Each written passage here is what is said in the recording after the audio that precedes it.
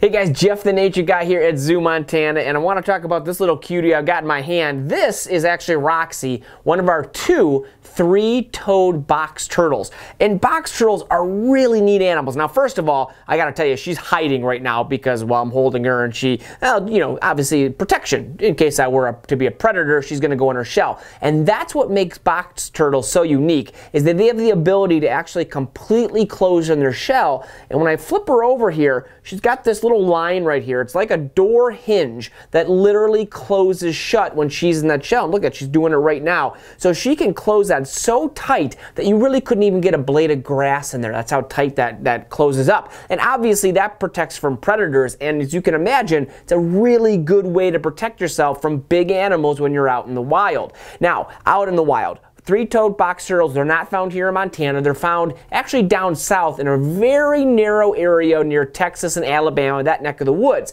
But here's what makes box turtles so neat besides their shell. They can live a long time. Upwards of 100 years some of them can live. In fact, there's one in Pennsylvania. It's believed to be 145 years old. Number two is that they have eyelids, unlike snakes. So you might see these guys closing their eyes a little bit when they're tired, or a lot of times when they're happy, they might put their head up in the sun, close those eyes. Pretty cute to see.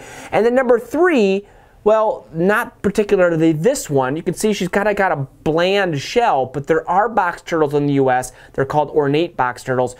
Beautiful shells, and so that's some way you can tell. Now, the weird thing about box turtles, they're called turtles, but they're more of a terrestrial animal, meaning they live on the land. So if she were to show me right now, she's got these big giant feet that look like elephant feet that allow her to walk on the land. They're not webbed like a turtle that would be in a pond would be. And last but not least, she's kind of poking her head out there. On the front of her mouth, she's got a beak just like a bird, and that's what they use to eat. These guys are what we call omnivorous, meaning they eat just about anything they come across, from vegetation to bugs to, believe it or not, even mice they will eat. How crazy is that? And you can see both of our box turtles in their new habitat here at the zoo, so come on out, check them out. They're pretty fun to watch and, well, I think downright cute. Guys, once again, I'm Jeff the Nature Guy with Roxy, our three-toed box turtle.